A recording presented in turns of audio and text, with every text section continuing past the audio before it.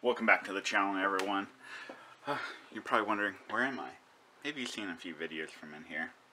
But, yep, we are moved out. Here is all of our stuff right here from our 1,500 square foot home. This is all we kept. Got my mom's Mini right here. My dad's Subaru Forester.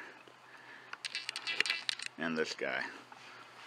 I don't know if you guys follow me on social media, but it's been a rough week for the Integra. This happened about 10 days ago or so. Someone decided they didn't like my car. No, but a truck backed into my car while I was parked on the street and caused this. Then yesterday when I was driving home on the freeway doing about 70, I ran something over, and I don't know what it was. It's something heavy and big, but oh yeah, I haven't even looked. But yeah, kind of dented up right there, and there's a hole in the radiator. So first thing we have to do is jack this thing up and check out all the damage that was done.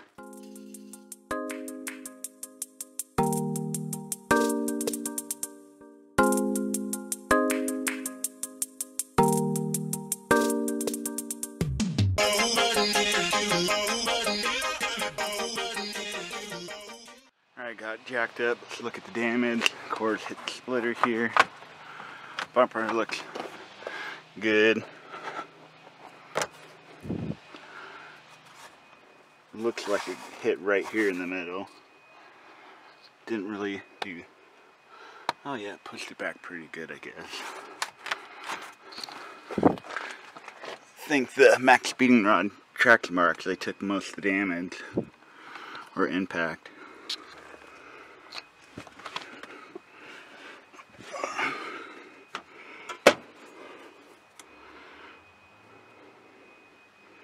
Oil pan looks good. Alright, couldn't see any other damage, but I can't see where the hole is. Man, I'm just kind of curious where it is. So I got some water right here. Gonna dump it in and see where it comes out. I know when I was filling it up, when I pulled over, it's coming from this side somewhere.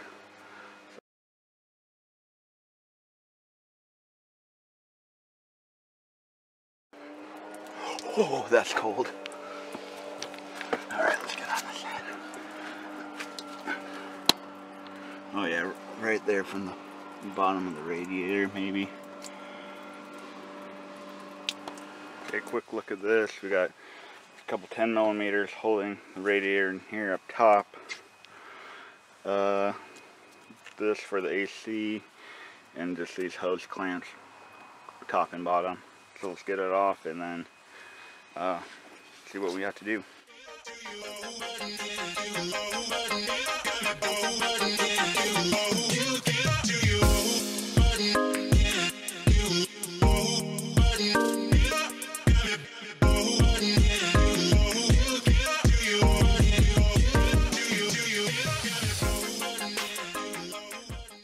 With the radiator a little bit to get it out, just one of the connections. It was a pain to unhook, but you can see right here, if it focuses, yep, right there in the middle, this AC condenser, you can see how bowed it is. And actually, I think this traction bar that I installed for max speeding rods a couple weeks ago actually saved this car, because the radiator support right here, the furthest it could go was this big old bar right here.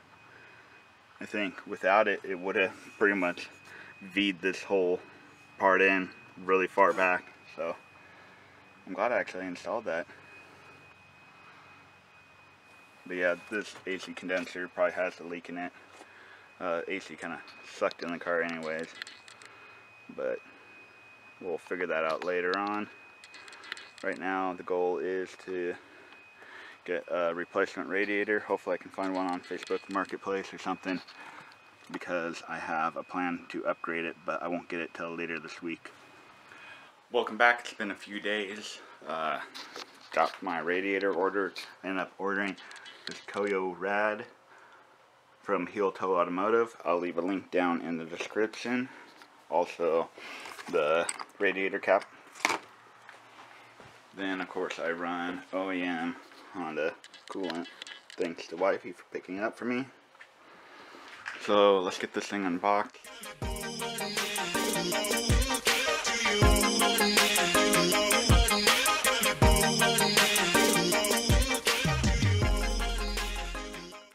at that. All the mounting points for the fans. OEM size. Fitment. Sweet. So let's get these fans put on and put on the car. Here's a closer look of the Koyorad. All the mounting points for the fans. Quality. It's just really great.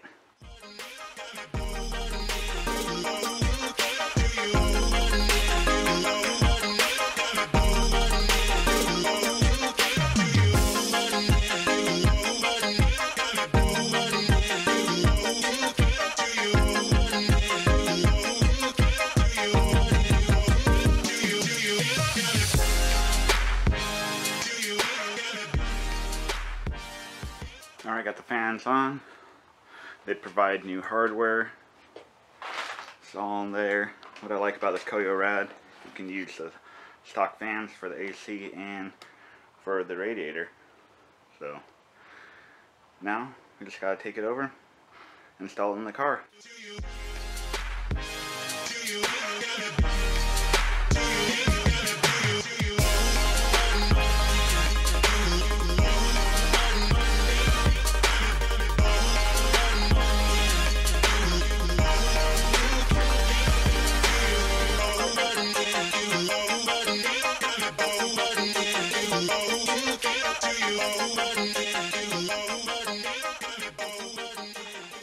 Okay, got everything hooked up.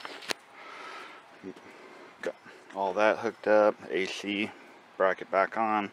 Kind of don't like it because it covers up the Koyorad logo, but it's all good. Got plugged in, cleaned out the overflow a little bit. Don't have much time. I'll probably get a new one, to be honest, or try to clean it better next time. But time to start filling it up.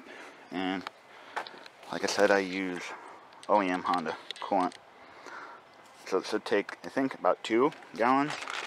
We'll see. Well, let's start filling it up and then bleed out the system.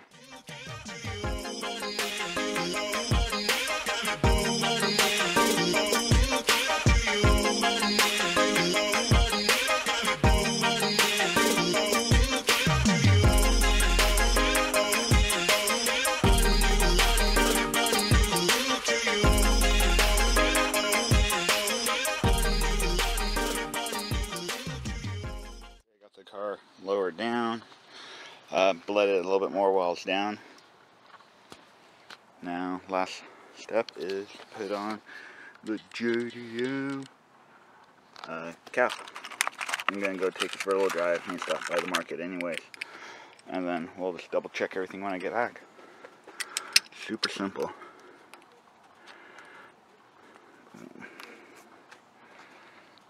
Man, that really looks good.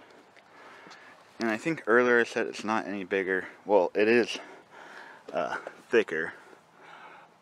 But here, let me go show you what I meant. Fits in the stock location. Meaning, if you look at the stock one right over here, see how thick this is right here, but the actual radiator is that thin. So the Koyorad one, this pretty much fills out this whole plastic piece.